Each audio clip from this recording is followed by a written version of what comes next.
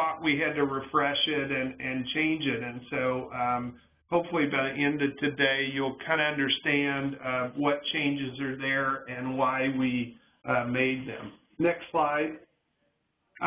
Just by way of history, I want to comment on why CMQCC, first of all, exists in the first place and then got into dealing with hemorrhage.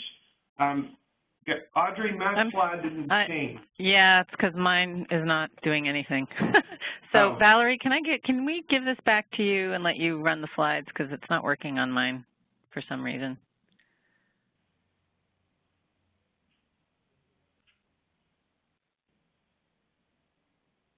There you go, Perfect. David. You should be set. Yeah, there you go. Thanks, Val. So as you can see this in this curve, this is a plot of the California maternal mortality, and what you can see is we did pretty well, but it bottomed out, it bottomed out in the 90s and early 2000 years, and then began an abrupt climb that the state took notice of and leaders, and so they formed the CMQCC, the California Maternal Quality Care Collaborative, to address this particular problem. And I think while we'd love to take all the credit for the downturn that appears to be happening towards the end of the curve, there's probably a number of factors that lead into that, but it is encouraging that it's beginning to come down. So hopefully some of the things we've done with our toolkits is beginning to impact things. Next slide. The other big charge to CMQCC is to deal with the data that you see on this slide, or actually, you know what? Yeah, let's skip past this. I'm going to skip a couple slides, Valerie. Yeah, on this slide, you see the racial disparity in maternal mortality. Like a lot of other particular measures, African-American populations tend to have a much higher rate of poor outcomes. And you can see here an almost 3- to 4-fold increased risk, which compared to the other groups is definitely well above what we want it to be. Next slide. And a similar pattern holds for age groups, and if you look again, as you may or may not know, by national data, it's the 35 and above group over the last few years that has increased in numbers as far as a percentage of delivery. So the sort of bottom line is that group also, particularly when you get above 40, has a pretty significant problem. Well, just Next give it slide. to me and I'll put it in. Next slide, please. Yeah, perfect. So on the national level, the National Partnership for Maternal Safety, made up of some 17 organizations which represent a wide range of providers, facilities, public health, consumer groups interested in maternal data, have formed and are putting together these national bundles, including hemorrhage, preeclampsia, venous thromboembolism. They're about to, they formed a group on primary cesarean section. So they got funding through the federal government to help put these, with the idea is to put these safety bundles in every delivery setting across the nation. Next slide. Now, obstetrical hemorrhage, as we'll talk about, got picked first. The bundles, by the way, are divided up by what I call the 4 R's: readiness, recognition, response, and reporting / systems learning. And the change concepts are put into those 4 categories. The sort of bottom line is, with hemorrhage, it's really to address the dreaded complications of denial and delay. Next slide. So with respect to these bundles, if you look at it, every unit ought to have these things to be ready. Hemorrhage cart, rapid access to the medications, response team, and establishing what's going to be done for that, as well as having massive transfusion protocols and O-negative blood or immediately available blood in everywhere. Under recognition, it gets into assessment of hemorrhage risk, measurement of cumulative blood loss, i.e. how much blood have we lost since the beginning of this case in total, not just during the delivery, et cetera, and active management of third stage. Next slide. The response, of course, and that's what we're going to talk a lot about today, is having a unit standard, stage-based OV hemorrhage emergency management plan. The idea behind this is to have a response much like you have a code blue to respond to cardiac arrest, so that there's a standardized response that you can teach and improve and things of that nature. And then also to have a support program for patients, families, et cetera, that's standardized. Under reporting, it's to establish a culture of huddles or system learning after events, including debriefs, and to review all the stage 3 hemorrhage and obviously monitor your outcomes and process metrics. Next slide. Now, why do we need all of this? We know the incidence of obstetric hemorrhage is increasing. That's a lecture in itself, so I don't want to get into it, but obviously we're paying the price somewhat from the high C-section rate, older moms, people's BMI being elevated, et cetera. There are a number of factors that potentially could go into that.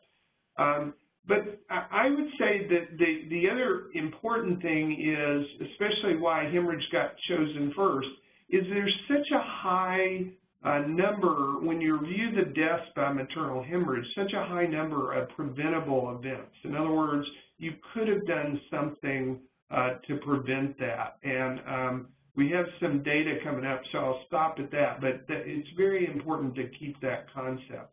And then when you look at the breakdown, there's a lot of points that happen, whether it's provider issues or facility issues. So developing a toolkit and planning is something that's very important.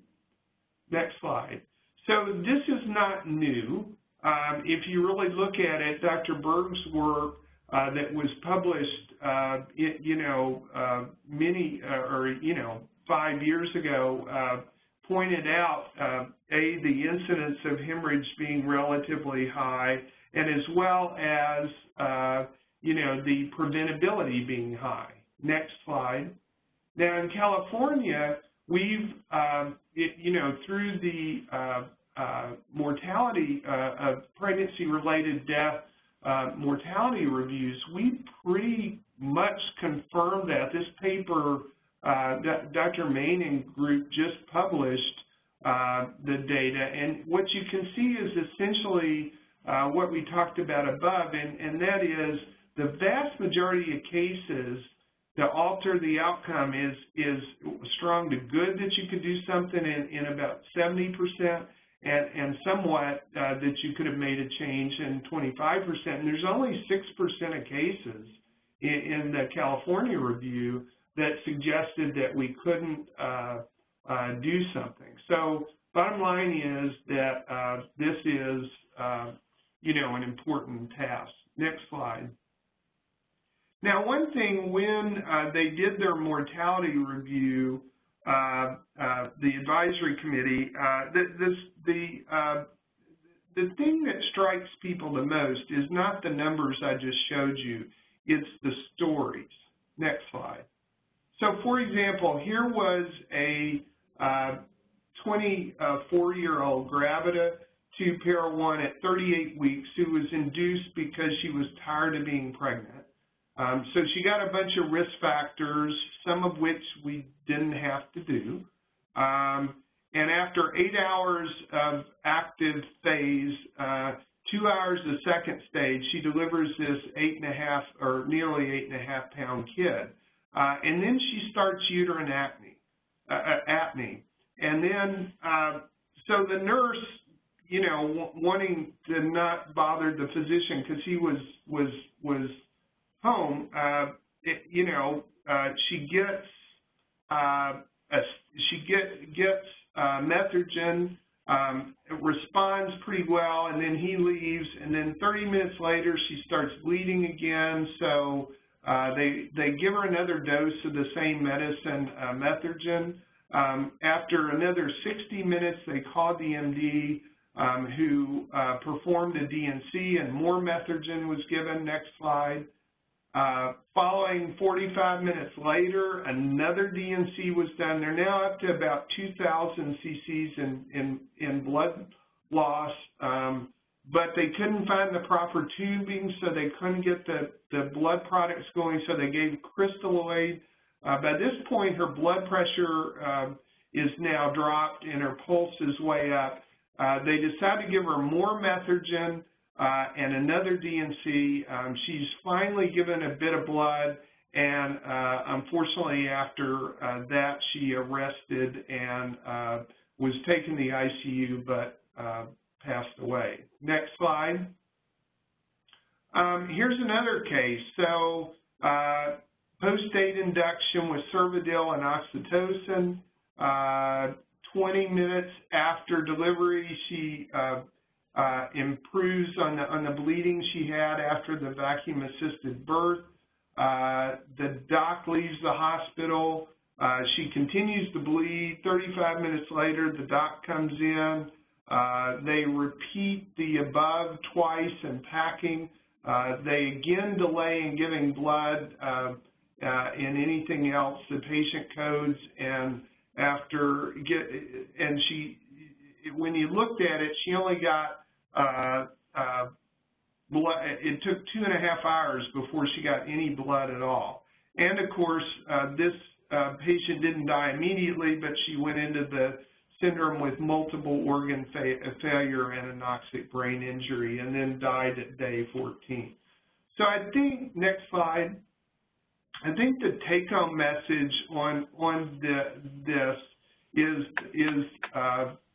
backed up by a survey of findings we did back in 2008, where we saw that hospitals didn't have a protocol for hemorrhage. There was inconsistent findings of who did what and when. 70% of hospitals had no drills or anything. Most had all the medications. A few had balloons, et cetera. Next slide.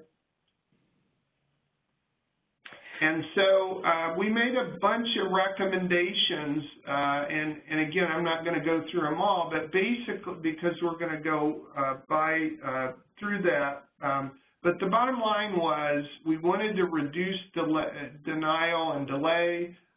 We learned that, you have to do that by following how much blood is lost, not finding lab work or vital signs.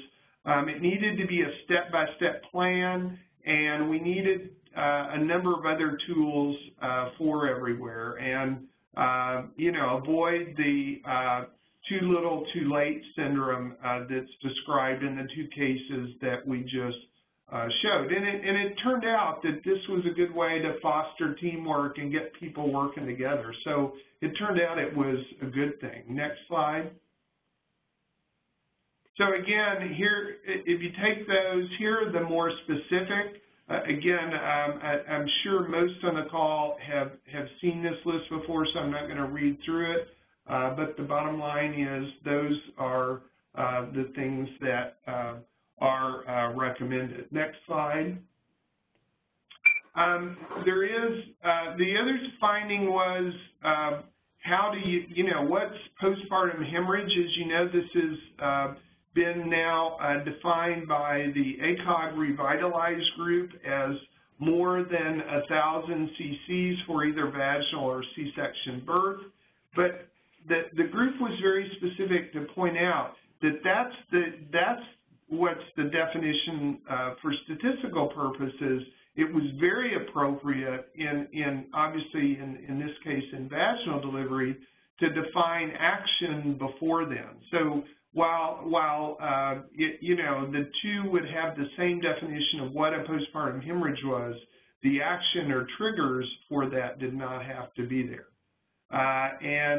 It turns out that if you use these and use 1,000 cc's, that's about 4 or 5% of the folks you deliver all the time. So with that, I'm going to pass the ball back to you, Audrey, and let you pick it up on physiology. All right. So can we have the next slide, please?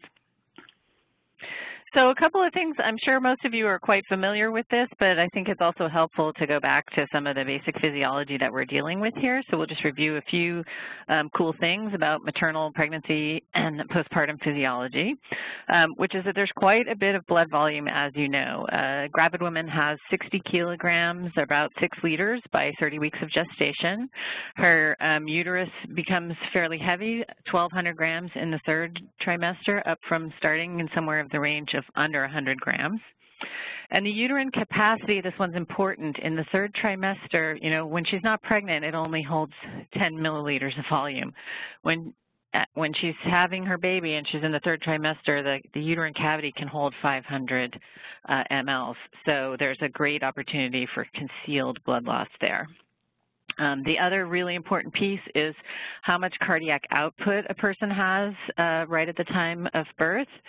Before pregnancy, cardiac output the uterus and its associated organs only account for about 2% of cardiac output, but in the 3rd trimester, we're pumping a lot of blood through that circuit, 600 to 800 milliliters per minute. Next slide, please. Audrey, this is Valerie. You said in the uterine cavity capacity was in the 3rd trimester was 500 milliliters, or is it 5,000? Okay. 5,000.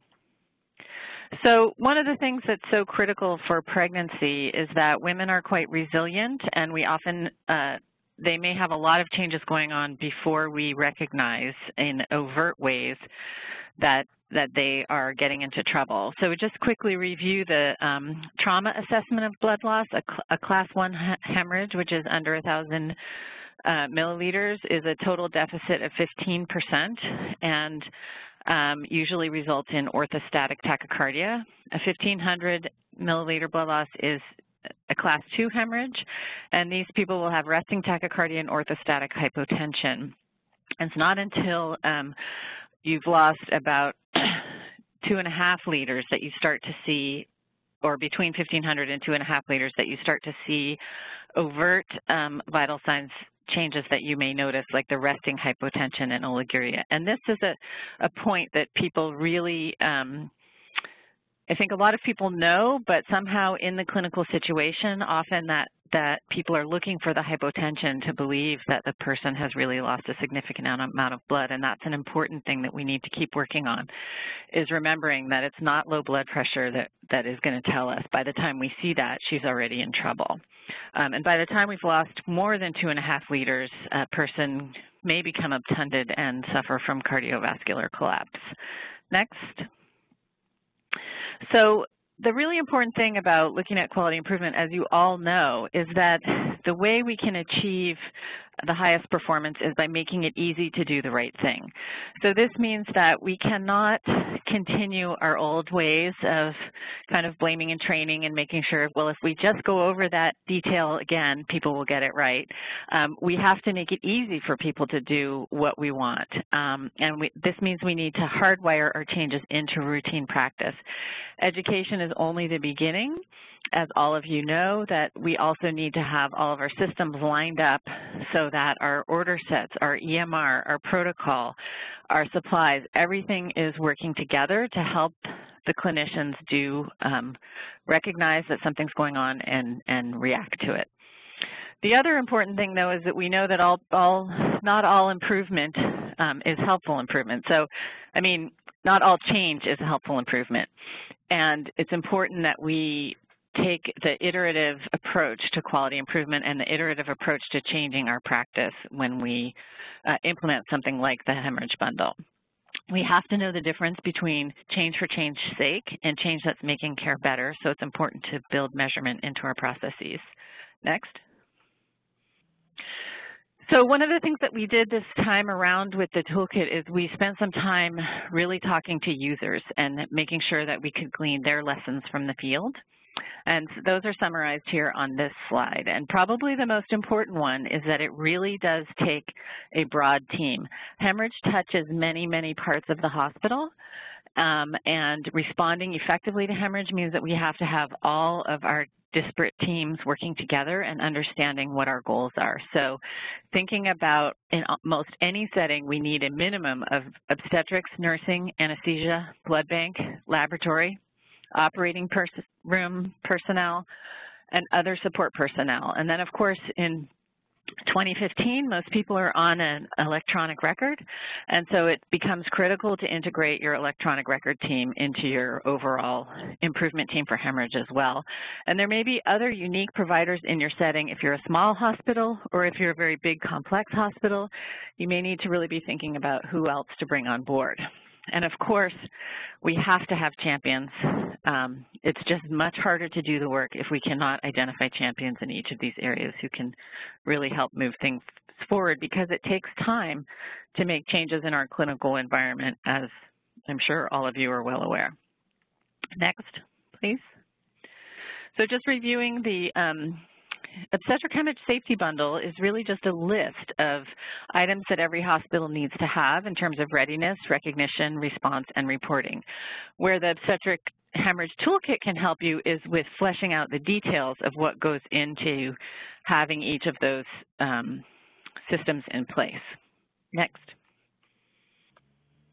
So a couple, again, from talking to our end users, we wanted to point out that there's a few things that most people found to be quote-unquote easy wins, and these were instituting a hemorrhage cart, which is a similar to a crash cart in most settings, has all the supplies that are needed to effectively manage a hemorrhage that you can bring right to the bedside.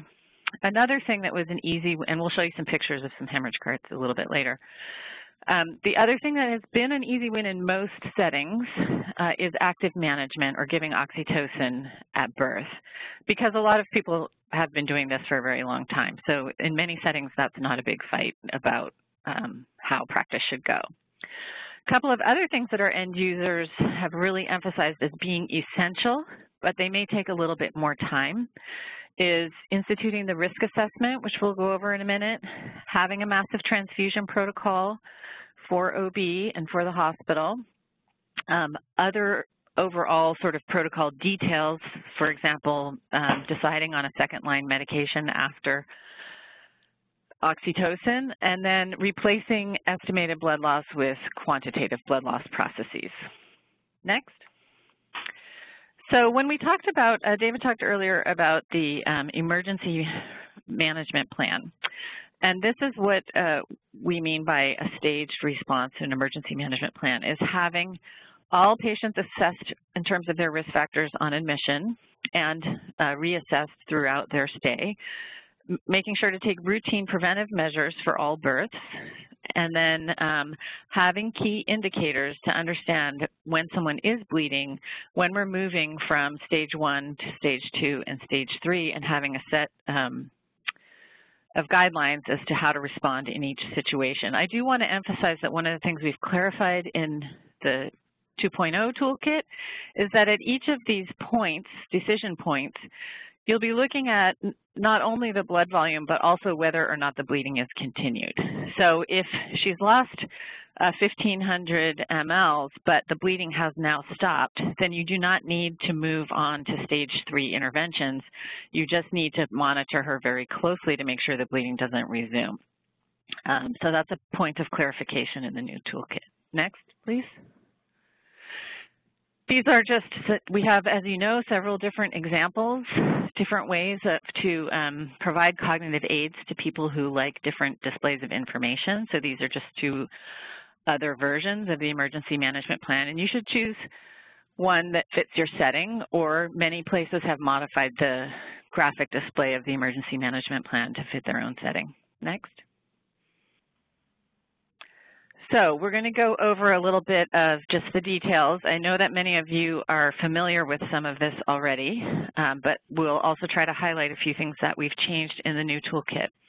So stage O is really about being prepared, risk assessment on admission, active management of third stage, providing antepartum care and counseling to women who are at risk for have a known Previa or Accreta, Jehovah's Witness, or iron deficiency anemia. And I really want to emphasize this part about care, counseling, and advanced planning for women with these kind of risk factors, because this can make a huge difference in their outcome if they do bleed at birth. Then we also want to ensure that we have appropriate blood bank specimens on admission and quantify blood loss for all births so that we know what's going on and we're prepared for moving forward if necessary. Next. So the admission risk assessment. Hopefully this is familiar to many people, and I just want to point out a few small changes that we made here. One is that we took BMI off of the risk list because the data on BMI as a hemorrhage risk was mixed in the studies at the time that we reviewed the information again. And then the other thing that we have clarified on the risk assessment is that there should be, next slide, an ongoing assessment. So this isn't something that only happens at admission, but also happens during labor for the development of new risk factors, and also happens for women who may be at risk after delivery. So if they had a vacuum or forceps birth, if they had a cesarean birth, if they had retained placenta, that we want to be having a heightened index of suspicion for hemorrhage. Next.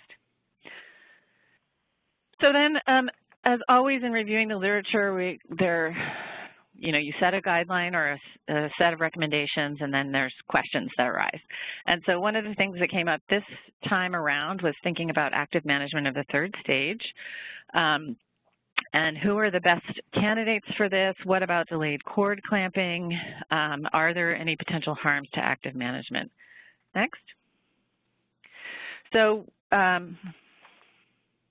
okay, we can work with this. We used the Cochrane review from 2011 as the primary source. We also reviewed a number of other sources for active management recommendations. And basically, we can go to the next slide. The bottom line from the review of literature that we did on active management is that we really have not been able to identify that other components other than oxytocin are really contributing to the difference in bleeding risk in women who receive active management. And there may be some potential for harm in some of the other activities. So, next. Even though we previously recommended a bundle sort of for active management with oxytocin infusion, cord clamping, controlled traction, vigorous massage, our assessment of the new data and recent systematic reviews is that there was a significant risk of bias in some of those studies. And next slide, we really think that oxytocin is the main component of active management. And so that's the only thing that has been sort of definitively confirmed among that old bundle of practices. So that's the recommendation, is that you focus on the oxytocin administration. And this is particularly true in our high resource settings in the United States. The other thing that we really think is important to clarify is that delayed cord clamping does not increase the risk for hemorrhage, and active management should not interfere with the practice of delayed cord clamping for newborn benefit. So the recommendation is oxytocin 10 to 40 units as an infusion titrated to uterine tone, or 10 units IM when there's no IV access, so that's on the preventive side. Then if we're using oxytocin for treatment, which is also a drug of choice for treatment of hemorrhage, we want to have a rapid infusion at over 500 mLs per hour, again, titrated to the patient's response. Then we think that there isn't really a clear way to differentiate between the second-line agents for uterotonics. So we think what's important there is that you choose a standard second-line agent within your facility so that everyone knows which one we're going to use first, and that you've worked out your system so the medication is easily available. So between Methergin, misoprostol, and Hemabate, we don't weight those. You should choose and just have a standardized approach. Next. So moving on, hopefully you've either prevented or stopped the hemorrhage from happening, but some women will still continue to bleed. And so the stage 1 is really about if they're still bleeding, we want to activate the hemorrhage protocol and checklist and really work to find a cause for the bleeding, use a standard second-line medication for atony, and initiate our preparations, getting help, putting in a 16-gauge IV and getting some labs. Think about putting in a Foley with a urimeter to measure urine output. Make sure she's typed and crossed, and make sure that we're quantifying our blood loss. So this activation of our protocol and our hemorrhage activities is facilitated by having a standardized set of medications and supplies, as we mentioned earlier. So you want to have a hemorrhage cart that has, for L&D and postpartum, you also want to think about having an emergency hysterectomy set in your OR to make sure that you have things available when they're needed and you're not wrestling around trying to find things. Next.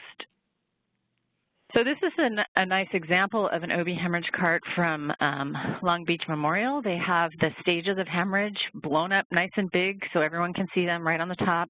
They also have a binder which has all the protocol elements that somebody might need in a hurry. And I don't know if how well you can see it at the bottom, there's a refrigerator on this cart. So they're able to keep their medications that need to be stored in a refrigerator right there with their other supplies, and they've carefully labeled all the components and developed a process for checking those components. And then they have, there's a little basket on the side that has clipboards and all sorts of other things that you might need in the situation. Next. Can I get the next slide? So the main point is that we have lists in the toolkit of what we recommend you have in your obstetric hemorrhage cart, both for labor and delivery and for the operating room. So in the operating room, you might need a few extra things, including the diagrams of the B-Lynch technique and the modified B-Lynch technique, along with ensuring that you have all of the other supplies needed.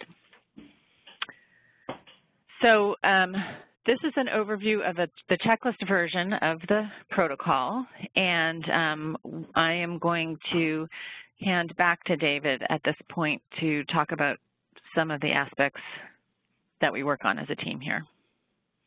Cool. So thanks, and I think what you see as far as changes or emphasis is, the importance of not delaying other interventions while waiting for, responses to medication. In other words, kind of move along, and we're going to talk about some of those interventions in a minute as we get to going down.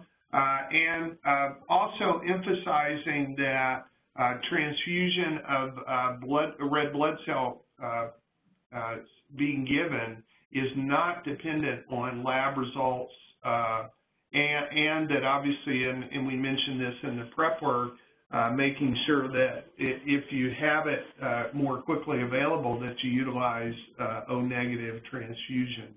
Again, the idea is to reduce delay and denial. Next slide. The other thing that this sort of emphasizes something that was mentioned, or that Audrey mentioned about using the 16-gauge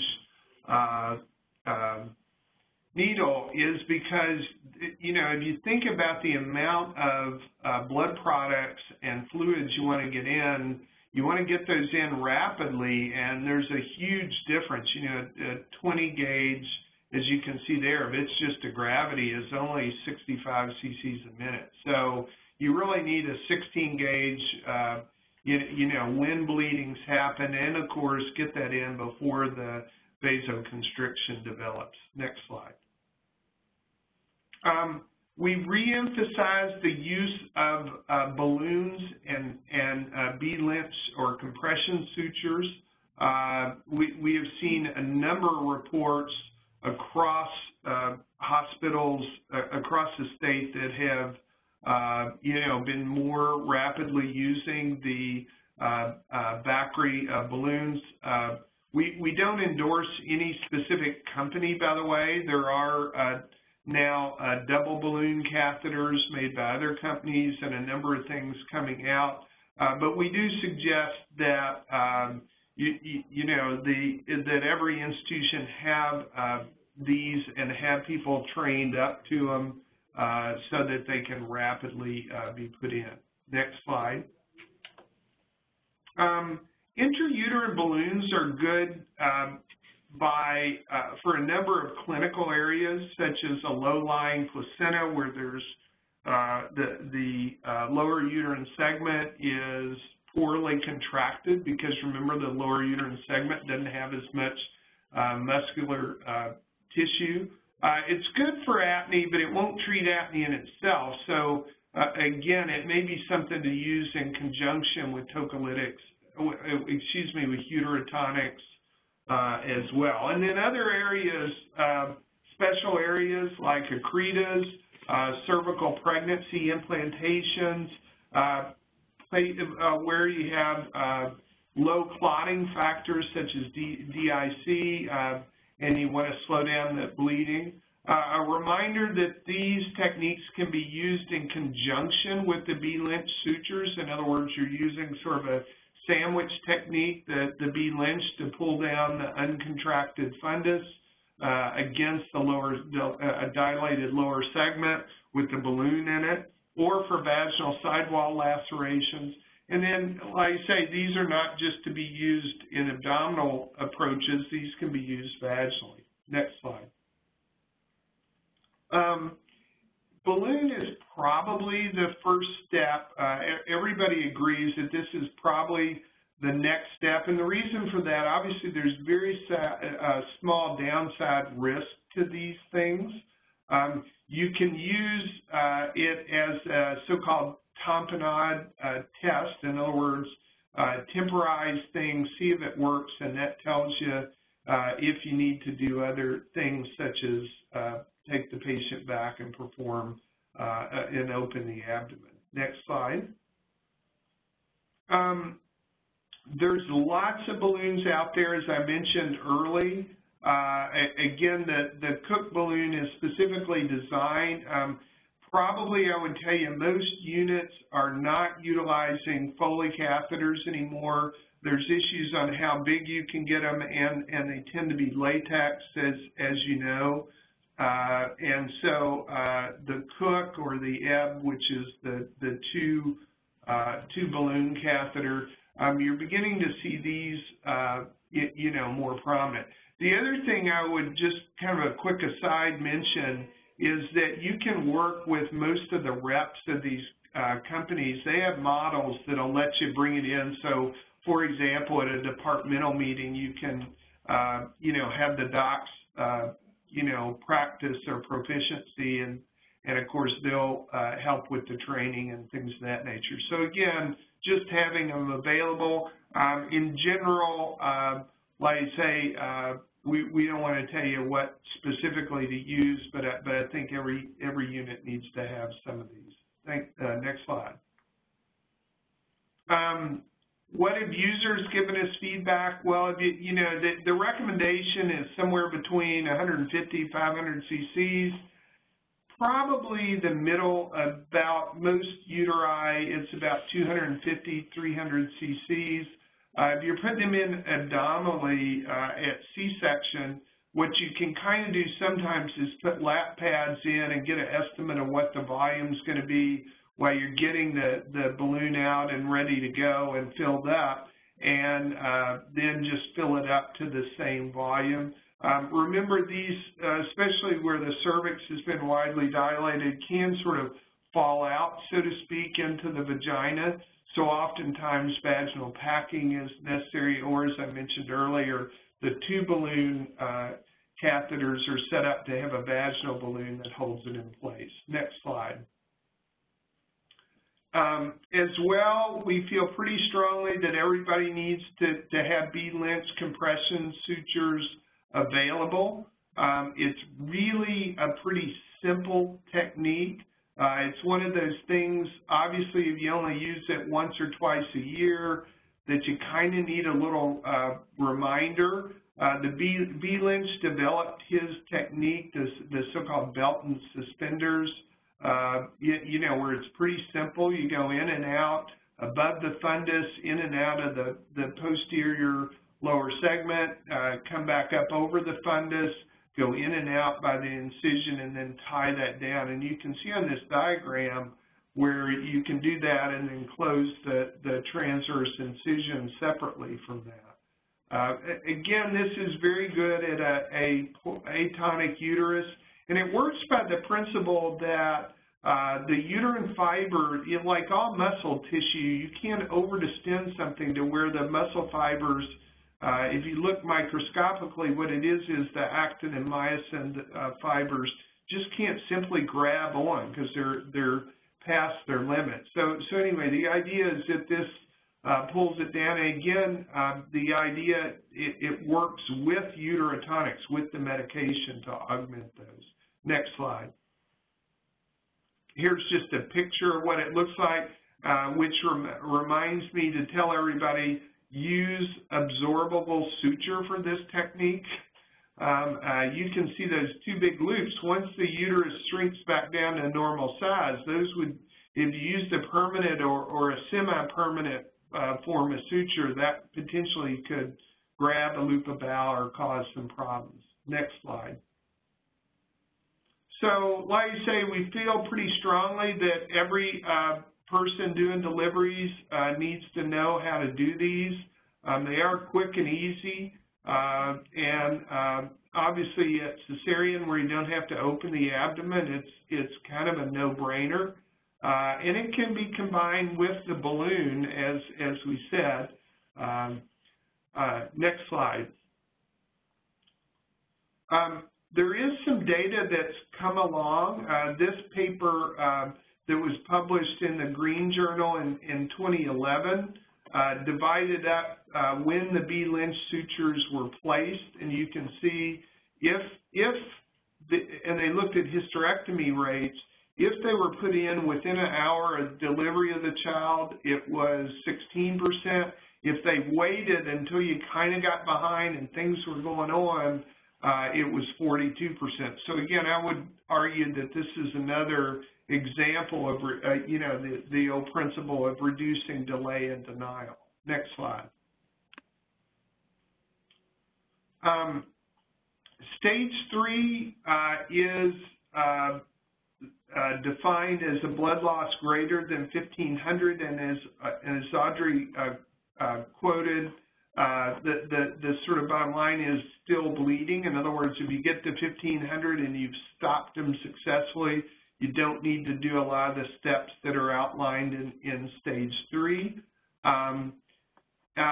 As we'll talk about, probably the trickiest part of the stage 3 for version 2.0 was the question over what percentage of blood products need to be, in other words, how many red blood cells versus clotting factors should be given. We settled, I would say, on this sort of common sense approach, and I'll explain in the next few slides why we came up with that, of immediately giving 2 units of packed red blood cells, and then following that going to a 1-to-1 ratio of packed red blood cells to fresh frozen plasma. And then for every 4 to 6 units of red cells, give platelet count give a plasmapheresis pack of platelets. And that's really what we recommend as far as putting in your massive transfusion protocol. Turns out this is pretty similar to non-OB standards, and so that's the other point that we wanted to kind of keep it in conjunction so there wasn't confusion on the part of the blood bank as to try to figure out a special obstetrical massive transfusion protocol. Next slide.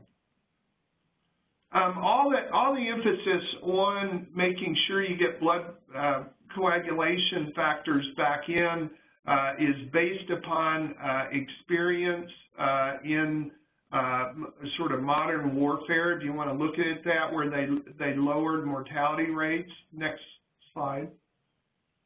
And so again, I'm not going to reiterate this because we just went over this, but what we're really trying to do is to avoid getting into so-called non-surgical bleeding or coagulopathies, and so get the units going quickly and give the clotting factors. Again, to reiterate, we recommend transfusion not based on labs. I think one of the things we found consistently in the mortality reviews is people were waiting for laboratory results to come back before they transfused, and simply the amount of blood being lost and/or obviously when you reach vital signs, as Audrey went over, dropping, that is important. These guidelines are consistent with the anesthesiologist guidelines, so it works out nice where you're more liable in your hospital to get agreement between OB and anesthesia. Next slide. The other reminder is there's other problems with making coagulopathy simply than just the blood loss itself. So avoiding delusional coagulopathies, in other words, giving too much crystalloid, as happened in one of our case examples, is important. And same way, hypothermia. One of my favorite blood bank people always ask people, well, if you stop and think about it, you go down to the blood bank, here's all the blood hanging in refrigerators. You know why you hang it in refrigerators? Because it avoids it clotting off. So again, just keep that in mind. You want to keep the patient warm, so using a bear hugger or other and fluid warmers is a necessary part of your protocol. Next slide. If the patient gets profoundly hypovolemic, then distribution to peripheral tissue goes down, and you end up with acidosis. And again, acid concentrations will cause the clotting enzymes not to function properly. And if you let the patient get to this degree, then that's one of the reasons it's so difficult to reverse. And so treating a metabolic acidosis and reversing this is an important part of your resuscitation. Next slide. And here again, this just reiterates some of the stuff in stage 3, and I won't go through it item by item, but I will, again, put in a plug for that. So with that, I'm going to turn it back to you, Audrey, to start on QBL. All right, can I have the next slide, please? So quantification of blood loss, this is a CMQCC standard recommendation, and we know that this is also an area that there's sometimes some, shall I say, conversation about whether it really needs to be done. And so we'll just review the background for why it's important to use quantification of blood loss, which is that there are a number of studies that have been done that show that we are very, very poor at estimating blood loss. And the most important piece of that is that we consistently underestimate large blood volumes. And not only that, but even though it is possible to train people to be better at visually estimating blood blood loss, that skill quickly deteriorates over time, and it still really doesn't bring us to a place where we're good at estimating large blood volumes just visually. And this is not related to provider experience in the studies that have been done. On top of all of that, every case that reviewed in the California review of maternal death that was related to hemorrhage, there was a significant underestimation of blood loss in the initial phases that makes it harder to take quick action and recover. Next, please. Yeah, so the other issues that we have seen are that if we don't recognize the actual volume of blood loss, it's easier for people to sort of remain in denial that there's a serious problem, and denial leads to delay, and delay leads to poor outcomes for women. So if it's not a routine measuring our blood loss, then we won't know how to do it when things are really going crazy. So it's really important for it to be easy for people to do and something that they're very familiar with and is just part of routine practice, because then they will be ahead in terms of being able to recognize that something is awry and we need to move into the hemorrhage protocol. If people aren't familiar with it, they might not even know that they need to be using it until we're quite far in the hole. Next slide, please. So a couple of things have come up over the years that we've had this recommendation now, which is it seems to be that there's something about moving to measurement as opposed to visual estimation that people get very concerned with having a perfect measurement. And as of today, we don't yet have a perfect measurement. So there are some technologies in development that may solve some of these issues for us. But it's important for the team to understand that the goal is not to get a perfect, precise number. It's to get a much better number than we had before. So there are still going to be problems of amniotic fluid contamination or urine or blood clot that gets mixed in with other fluid in the drapes. So what we have to do about that is we have to do our best. It doesn't mean that it's going to be perfect. Using QBL increases our knowledge of blood loss and is indeed more accurate than EBL. So when patients have a hemorrhage, doing QBL, when it becomes second nature for the team, it improves their recognition that a patient is hemorrhaging. It improves their ability to move along the pathway towards additional interventions. So it's helpful if this is how we do it here in a positive sense, and can help us reduce delays in responding to hemorrhage. Next slide, please. So hopefully many of you are familiar with the graduated under-buttock drape. This was something that came out since the initiation of the first toolkit, and I will never forget the look on people's faces when they saw how much blood volume can be in the bottom of one of those drapes in a sense that we didn't really think about being a lot of blood, but it really can accumulate a lot of blood in the drapes. And so many of the facilities that have been successful in implementing QBL have done a lot of work with practicing showing people what different volumes of blood look like and getting them to try estimating it so that they can get some feedback on their own accuracy. And this sort of helps build consensus toward the need to do actual measurement. So at vaginal birth, what we want to do is try to take a pause at the birth and see what's in the bag, because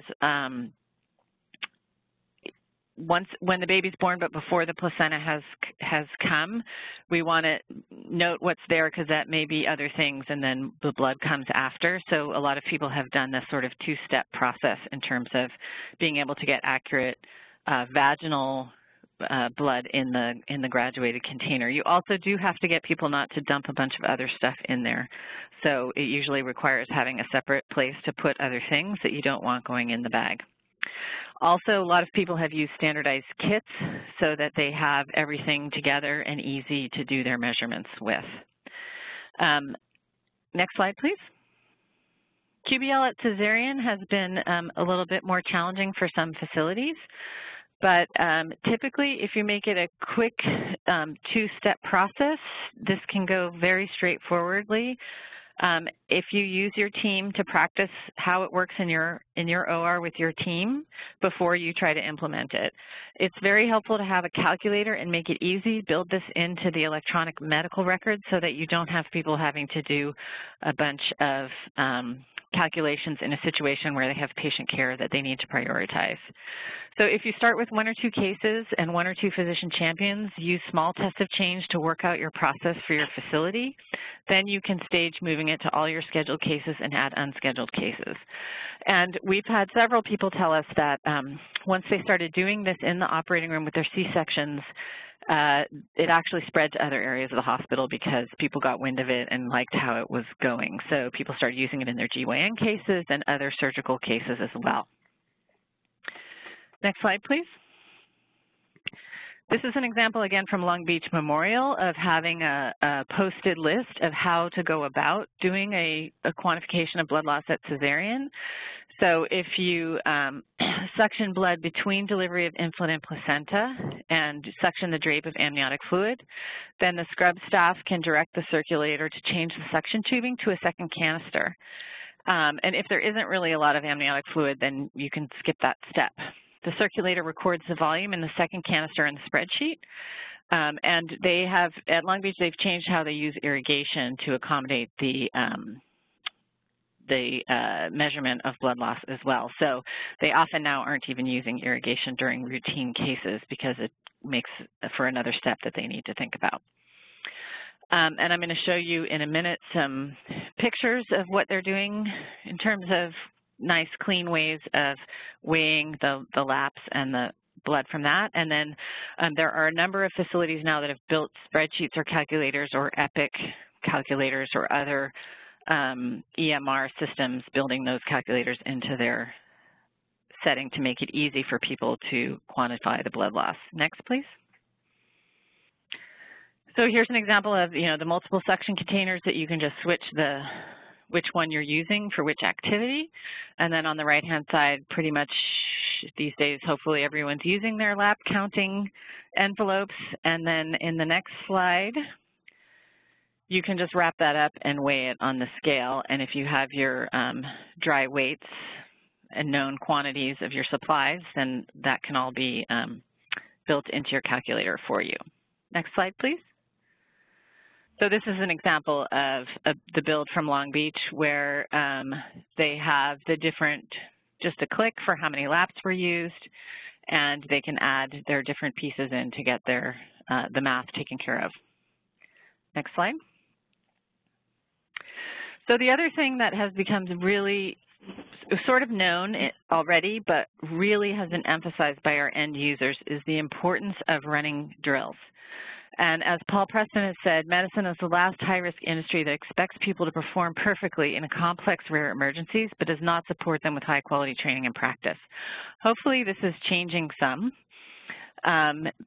because we are using so much more simulation throughout hospitals today. But it's really important that the routine practice goes on and that we do drills for how to respond to hemorrhage. Next slide. So just to bring this back a little bit to why we do it, is that patients are at the center of this whole situation.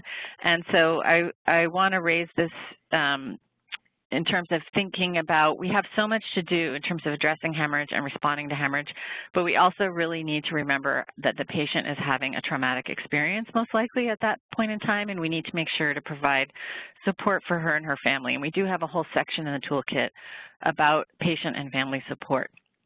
So Melissa Price is a woman who had a late postpartum hemorrhage and served on the hemorrhage task force this time around, and remembers asking the nurses how they could tell how much blood she was losing, because she noticed as a patient that they never weighed the blood and they were dumping it from a bedpan into a portable toilet. So this point, just to remember that some of the things that we have advised people to do in the toolkit actually are also reassuring to patients when they feel like we know what's going on and we can effectively communicate the amount of blood that's being lost. She also talks about her feeling of sheer panic when the bleeding started again, that she was having enormous clots. I screamed. I will never forget the look on the nurse's face when she lifted up that blanket. I just kept thinking, God, give them more time. They need more time to save me. So we have more of Melissa's story in the toolkit. She did end up with a hysterectomy and about 12 units of blood transfused. And just to remember how important that patient support is, even though it's one of the reasons why we need to have an effective, practiced team responding to hemorrhage, is so someone can be designated to provide support for the patient and their family. Next slide. So the other thing that we've heard from end users quite a bit is that, OB hemorrhage is a prototypic OB emergency, but many of the system changes are directly applicable to other OB emergencies, and in fact, some of the system changes that people have put in their OB units, they've given us examples of how they've spread this throughout the hospital. So although it takes a lot of work to implement the full every aspect of the hemorrhage bundle, there are a lot of benefits to be gained in terms of team performance and ability to respond, and these are likely not to be limited just to situations where women are hemorrhaging. You are likely to see the performance improvements spread to other areas as well. Some examples on the next slide. Kaiser Roseville said, we have learned that through debriefing, we talk about problems, and by talking about problems, not only can we find solutions, we can change outcomes. From Salinas Valley Memorial, it's not just hemorrhage that we address here. We're trying to make L&D safer for moms and babies. As a result of processes we put in place, all births are safer. Next slide. So reminding you also that this is all part of the National Partnership for Maternal Safety, and there are some standardizations coming out of that national partnership.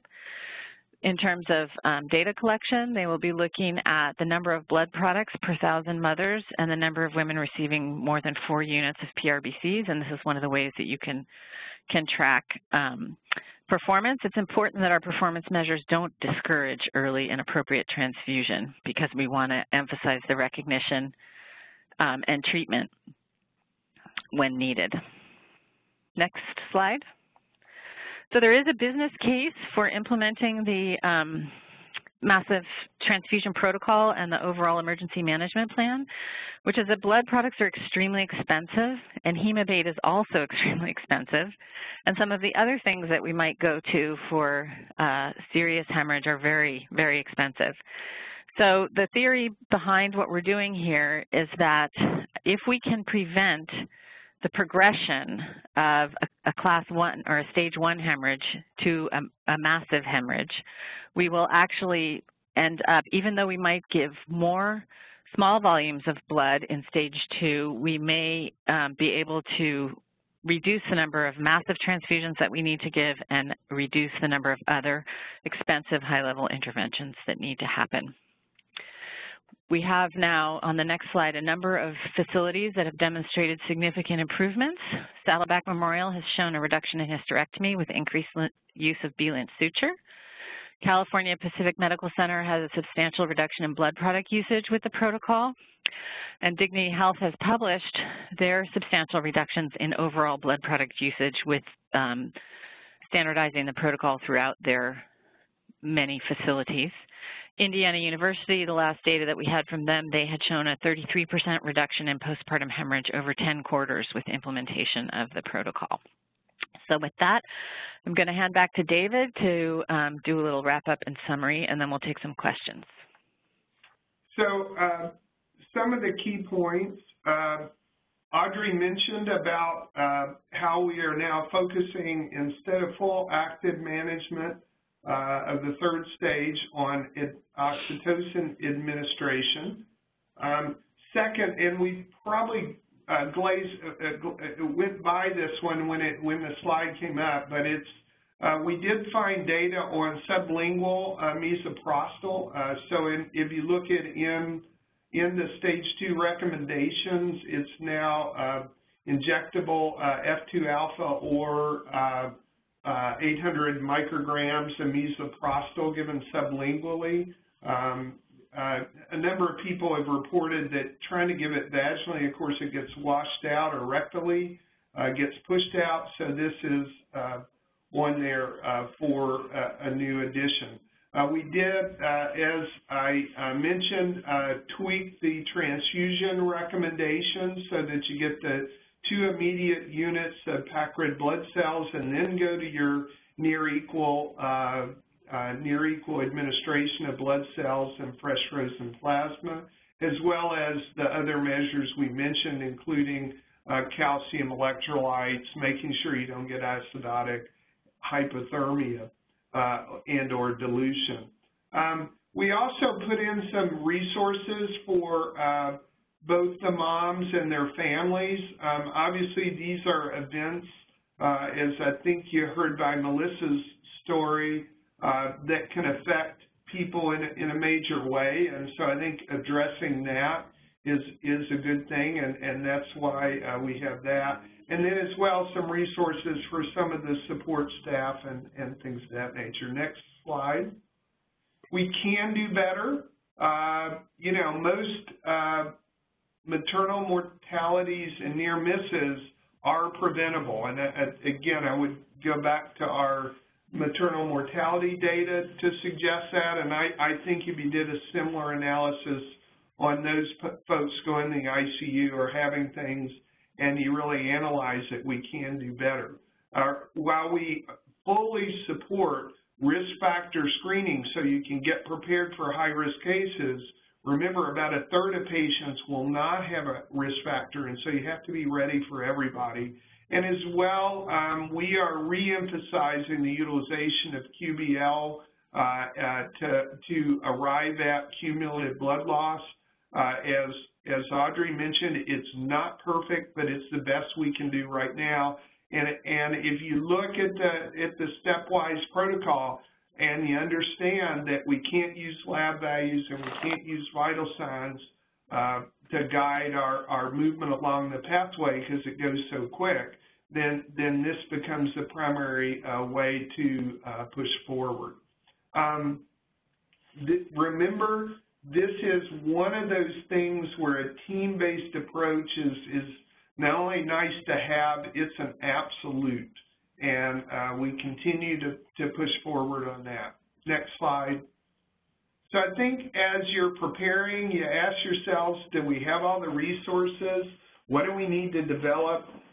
What team members need teaching and drilling and things of that nature?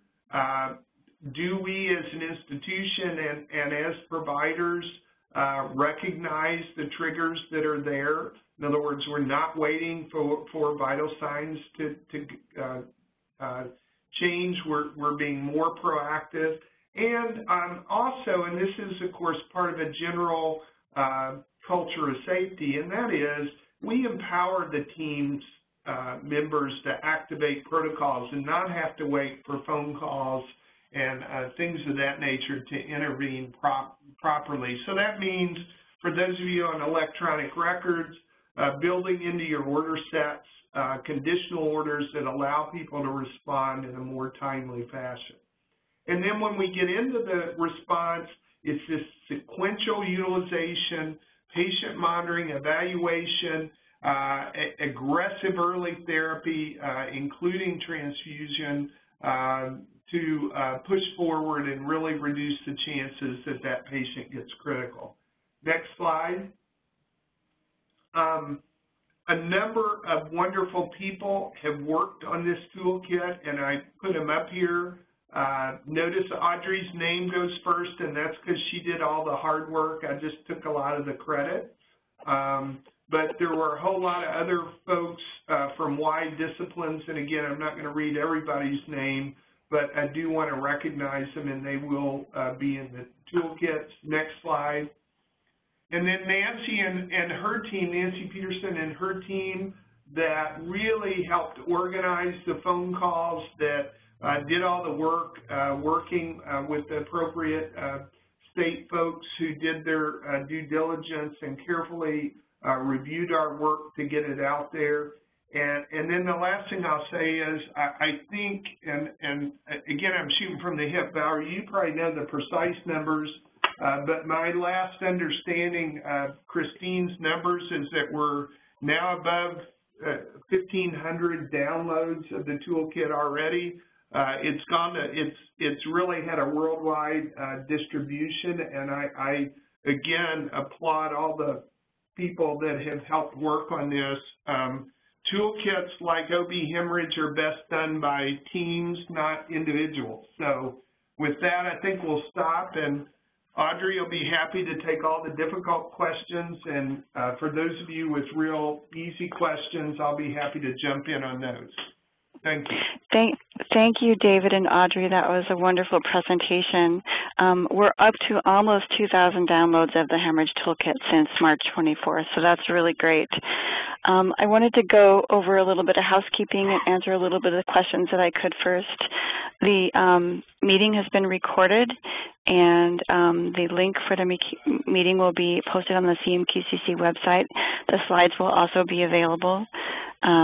And for those of you who are joining the call and requesting a CE, you will be receiving an email from CMQCC about getting that CE for attendance. And if you were in a group and all of you in the group and you're listening together in one meeting room want to get a CE individually, you can email Julie Vasher at jvasher@stanford.edu or Sannery Lou, and her email is slou, L-O-U, @stanford.edu. And of course, my email is up on the screen. If you have any questions, you can email me also. I wanted to go through some of the questions because they had been addressed by Audrey and David. The uterine volume was 5,000. The correct for sublingual misoprostol was 800 micrograms. And there were a few other questions that I will just throw out to David and Audrey. Right. Is there a consistent protocol as far as how much Pitocin over what time frame depending on gravity, such as 600 cchr of 20 units in 1 liter, then 125 cchr for multip, or 300 cchr times 1 hour for a primip? Our nurses vary. Some open the 30 micro at 500 bag wide. Right. If we had the ability from the literature to provide you with a concrete recommendation there, we would do it. But unfortunately, the studies on oxytocin are not consistent in terms of the dosing, and they're not consistent in terms of whether or not they actually report the rate at which the infusion was given.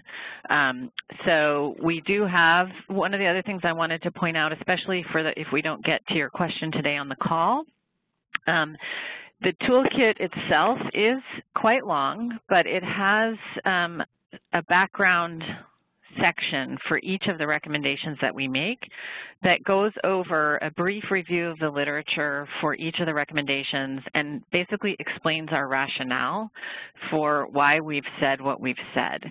And so that can be quite a helpful resource in terms of some of these questions. And I believe that in the oxytocin or the uterotonic medication section, we actually stated that in the write-up that, you know, there isn't a clear recommendation to make about what the rate should be. So that's why it's a 10 to 40 units in a liter or whatever, however you want to do that. If we could pin that down, we would, but it's just not clear. It is clear that oxytocin works. Audrey, thanks for taking the tough part. The other thing I would say, and this particular question is indicative of a number of things that was frustrating to us in that we couldn't find a specific, well-designed study that had proven this. So I think for those of you from academic institutions are looking for, there's still within the whole realm of OB hemorrhage a huge number of clinical trials that need to be run and you know, clarified, and this is an obvious good example. Thank you. The next question is, if your patient has no prenatal care, is she automatically a type and screen, or where would she fit into the risk assessment? prenatal care or lack of prenatal care is not listed as a risk factor, and I'm not aware of any literature that would suggest that just the presence or absence of prenatal care would affect hemorrhage risk. So I think, like with most things, that has to be a careful assessment of a patient who comes in with no prenatal care to determine what her history is and whether or not she has factors that might put her at higher risk for hemorrhage. Okay. One of the other questions was about the accuracy of the drape and versus the difference between the cylinder measurement, and maybe it might be different than what the drape said, and what has the experience been? I think if people want to test that using the products that they're using at their facility, they could test that. Again, I would emphasize that the point of this is to get better than we were, but none of us are suggesting that we have a perfect measurement. Hopefully some of the new technology that's coming out, there's a number of new technologies in development that we're starting to see that are, using various different ways of picking up how much blood is in a piece of material or a container. Yeah, the only thing I would add to that, Valerie, is that, this is a pretty rapidly developing area of tools. If you think about it, when we released version 1.0, we didn't have the under buttocks drapes, which now are becoming very commonplace to have the graduated drapes. So I think the bottom line is, I agree with Audrey. I think we'll get better tools, but right now the important thing is to be attempting and using some of the tools that are available, because they're so much better than how we used to do. And the other point to be made about QBL versus EBLs is, remember, when we had EBLs, we had the anesthesiologist had one, the OB had one, and the nurses knew the real numbers. So the bottom line on that is you had dueling numbers, and it's very hard to respond on that. At least with QBL, it forces you to do this methodology as a team. Okay, the next question is that there's a cost of blood that is not used. When is it safe to release the blood you have on hold for active bleeds? Well, that sort of varies institution to institution. That's one thing you want to work very closely with your blood bank. There are products now where they can put blood up into a refrigerator near the C-section room or the delivery unit, and then still not have the blood. In other words, it still can be taken back down and available. That's something I would recommend, working really closely with your blood bank to try to find out the best solution. So, Audrey, anything you want to add? No, I think working with the blood bank, and then there's also always the judgment of the specific situation. Yeah, as far as cost effectiveness goes, the bottom line, by avoiding a coagulopathy and having someone get 50 or 75 units of blood products, you're saving a lot of money. So being more aggressive and timely, that's kind of what most institutions have found, that they're perhaps given another unit or two or wasting another unit or two, but what they avoid is the really big hemorrhage. So we have about 4 more questions. I'm going to combine 2 of them. What can you suggest for physicians that order for no fundal rubs postpartum? And do you recommend radiological embolization versus balloon? And then I have 2 more questions after that. I'm going to take that one real well. First of all, unfortunately, this is being recorded, so I can't really say what I want to do with those physicians. But I think this is why it's appropriate to have an institutional guidelines where everybody does the same thing. What I always tell the docs, you don't want to get creative on this any more than you would in a code blue. Get creative about what medications at what times for what responses. This is something. This is an emergency, response. And again, you're working as a team, and it's important not to have variation with any of the particular protocols. So I think that's critical. And now that I've said that, Valerie, what was the second part?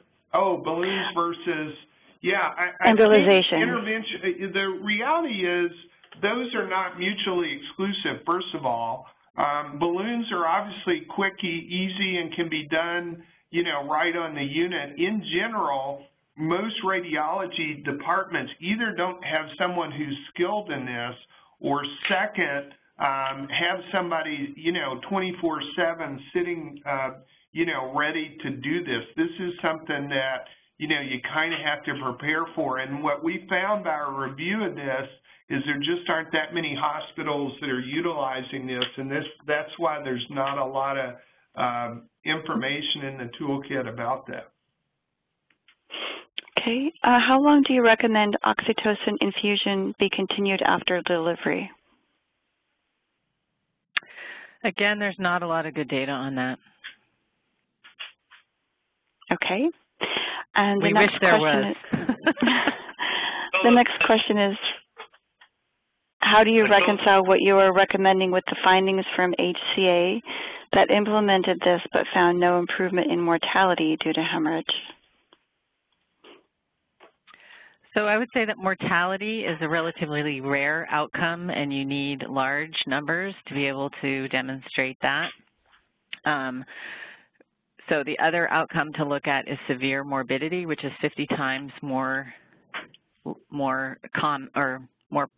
there's 50 times more severe morbidities than there are mortalities, so that affects a lot of women. We also have data from a number of other settings that do show improvements in some of these outcomes. So in terms of what we consider severe morbidity, like hysterectomy. So it's hard to say what the degree of the implementation was. There's a lot going on in implementation science about how do we evaluate implementation in different settings, and this is really an area for continued study and continued learning. But we do have a lot of facilities telling us that they are sure they're saving patients from working on this teamwork aspect and the aspects of the protocol, and we do have systems like Dignity that are showing improvement in patient outcomes. Yeah, I would David tag on to that. I agree there needs to be more study.